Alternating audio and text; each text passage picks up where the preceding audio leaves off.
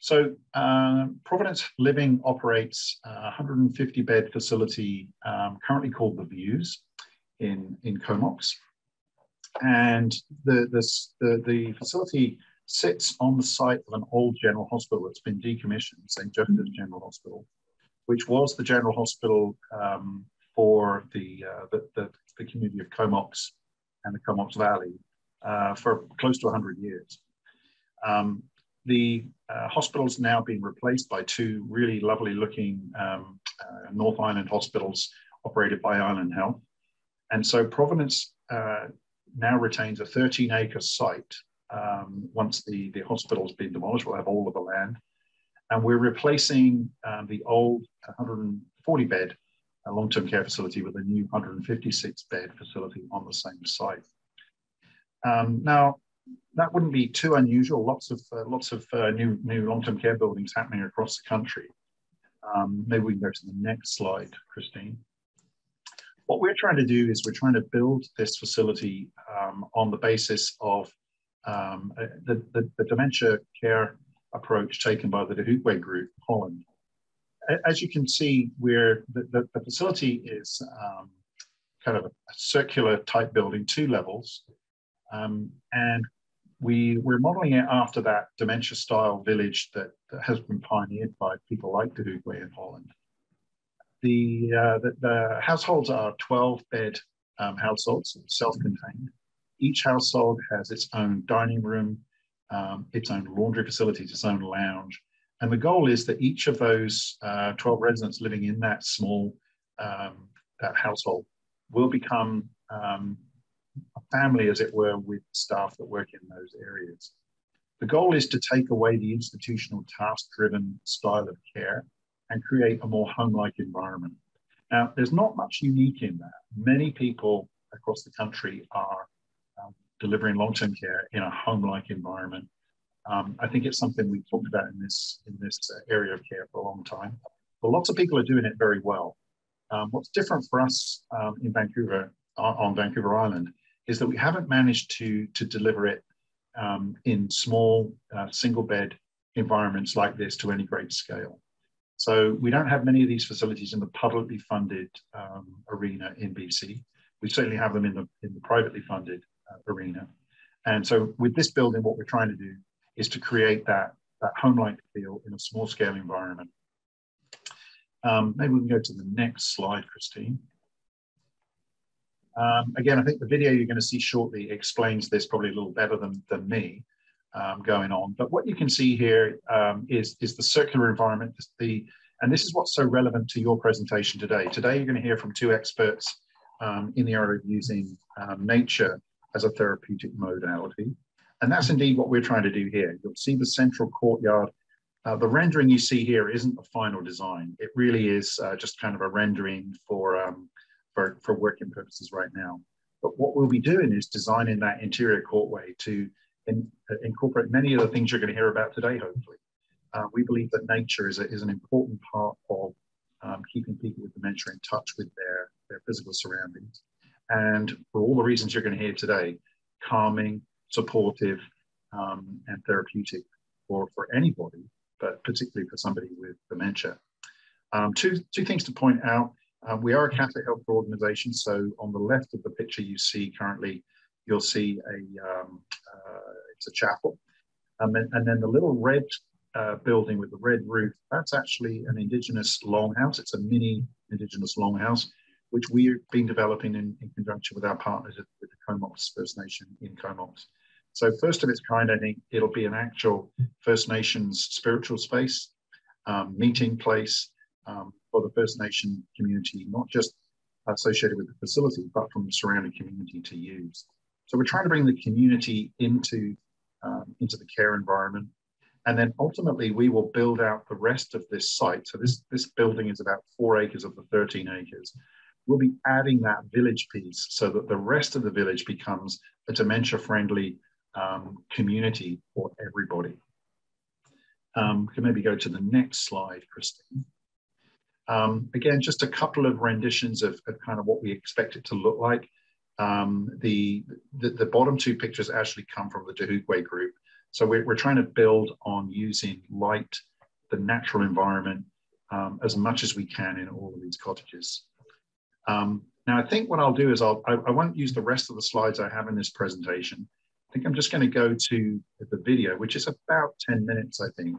And then we may have a time for a couple of questions before we introduce our speakers.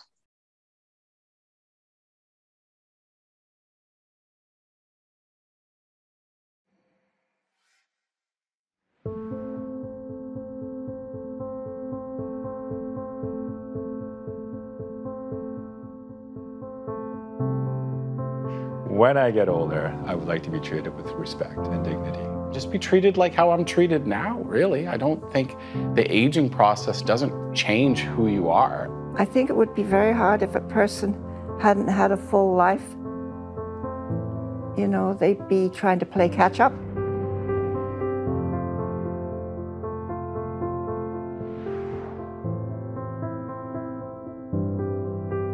It does take courage to live into your elderly years. You've lost some of the physical abilities you had. You may have lost some of the mental sharpness, and people judge. I think families are trying their best to keep their loved ones at home. But if you have kids and a life and a full-time job and your mom has dementia and she's leaving the oven on, it gets kind of tricky. Long-term care needs a redefinition. We are now waking up to the fact that our elders have been neglected for a very long time. Sooner or later, it's going to be us who may need to live in these sorts of situations.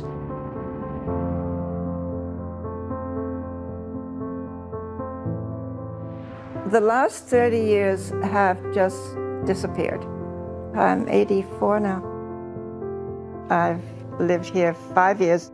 The first year I was in a different wing. It was a 4-bed unit, and that was very difficult, very difficult. We call it the medical model, the institutional model. The model of care based on large buildings that house many residents in settings that really are not anything at all reminiscent of a home. We like to call them homes, but if you walked into them, you would actually think you were in a hospital. To imagine that it's anything less to elders who are being cared for in those situations is just not realistic.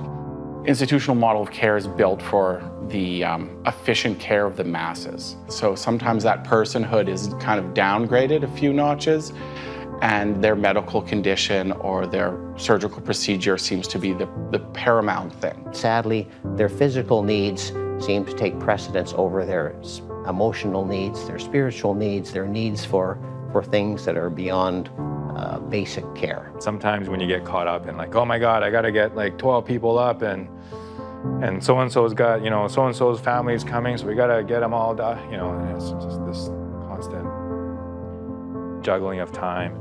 We know we're on a bit of a schedule, but we're also relaxed. I'm aware that the girls always have 6 to 10 other issues on their mind. They don't talk to me about it, but I know.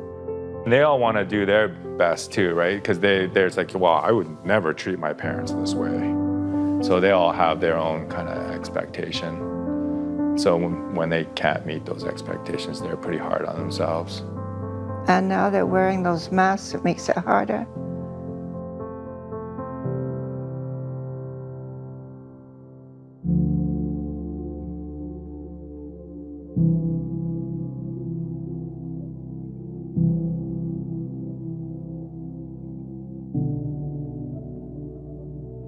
In healthcare, we run often at very fine margins. Our systems are dependent on there not being too many crises, but COVID has taught us that the crises can be long. None of us at the time had any idea that there was anything to protect us, and certainly nothing to protect our elders, who really died at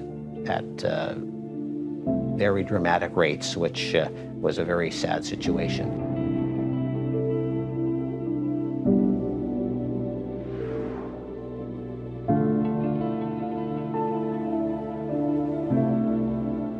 It really put the spotlight on how these elders were living in their facilities, sharing a room with anywhere from 1 other to 3 other residents, separated only via a curtain. And the rapid spread of infection was borne out in those types of situations. So it really is not a way for elders to live.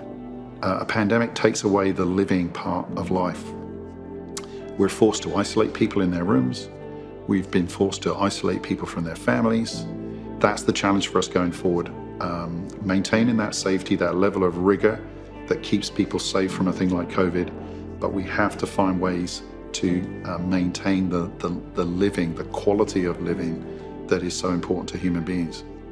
We need to move away from medicalizing the end of people's lives, and the shift is towards the social needs. And the social care has to shift that to being less time efficient and more focused on that individual controlling their own day. We've got great research from around the world. We know the kind of buildings that work. There are a few models that are in existence across the globe. One of them in the Netherlands, it's called De Hogewyck. It is a typical village concept, a situation where elders live in small homes with small numbers of fellow residents and live a life that's much more natural. It's truly creating a small home for a small family of residents.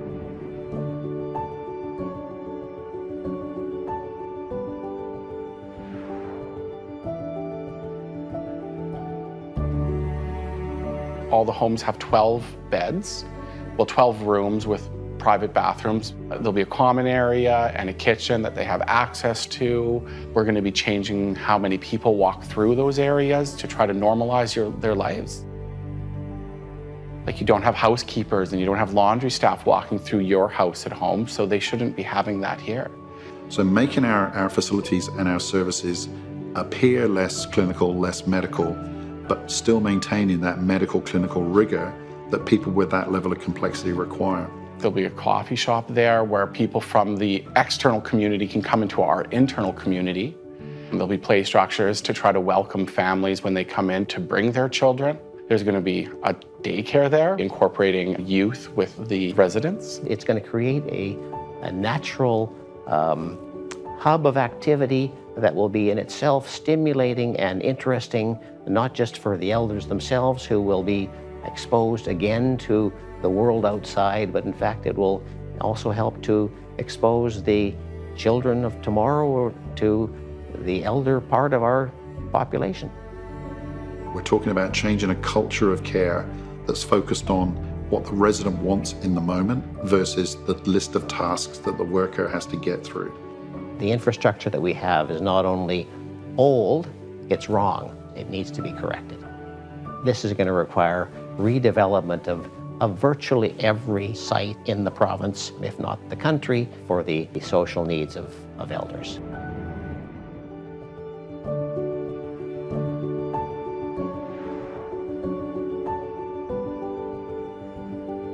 It takes courage to get old. It definitely is not an easy process.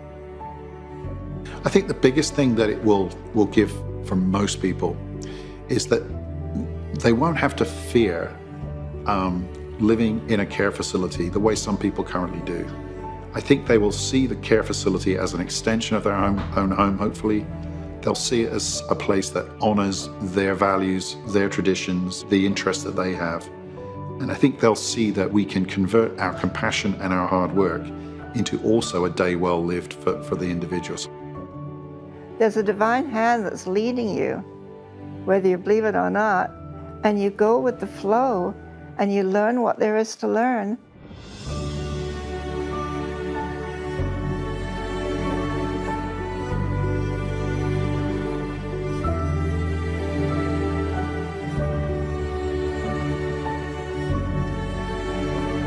You can't physically touch the success that we're going to have. As supportive as the government is with all of the demands they have, they just can't give us all the funds that we need to do all that work. So I'm extremely grateful to the St. Paul's Foundation for the funds that they already provide us, and hopefully for the funds we'll get in the future. And I'd say to those donors that funding elder care may not be as sexy as a CAT scanner or some other large medical device, but what you will see over the years to come is the life experience of those elders we're looking after, which could very well be your loved ones or you yourself, be something you can be proud of and something that we can be proud of.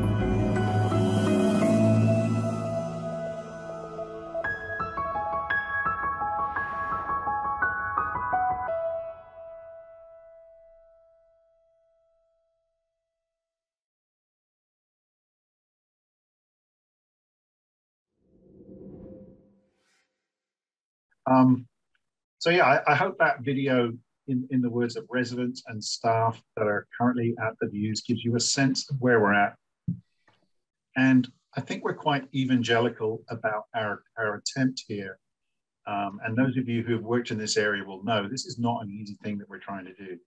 But with this new building and with the funding that we've been given, not just through the government, but through the St. Paul's Foundation, we're very determined to really try and replicate some of those ways of doing things that have been pioneered in other jurisdictions. So, you know, please keep us in your prayers for success, because it is not an easy thing that we're embarking on. It's a wholesale culture shift and change. So that, I think, is what we're endeavoring to do.